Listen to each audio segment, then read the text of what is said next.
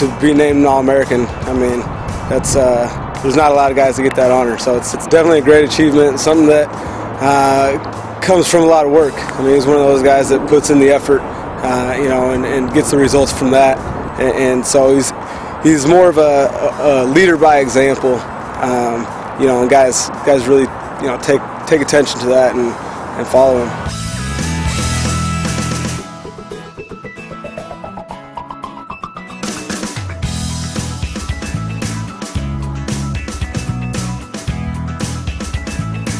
Zach's contribution to the team was enormous. I mean, he was 24-27 on field goals for the season. Our first team All-American, consensus All-American in probably the last 3 or 4 years. So, obviously, he was a huge part of our team, and we look forward to the same kind of, not just on the field, but even off the field leadership from him this season coming up.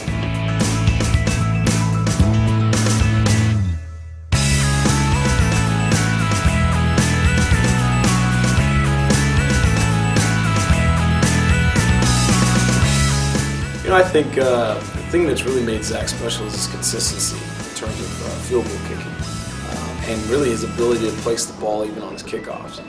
Goals for next year: keep kicking the way I'm doing. I kick when there's basketball games here, and I kick in the summer on my own. I just want to keep kicking and hopefully make it to the next level. He's got a leg to get as many touchbacks as he wants. I think if we do that, not only he'll be a guy that'll play for a number of years after Portland State, he could be a guy that you could hear his name on draft day. If you stretch the imagination, are we satisfied or are we done? I'd say by the end of this year, I feel like I can.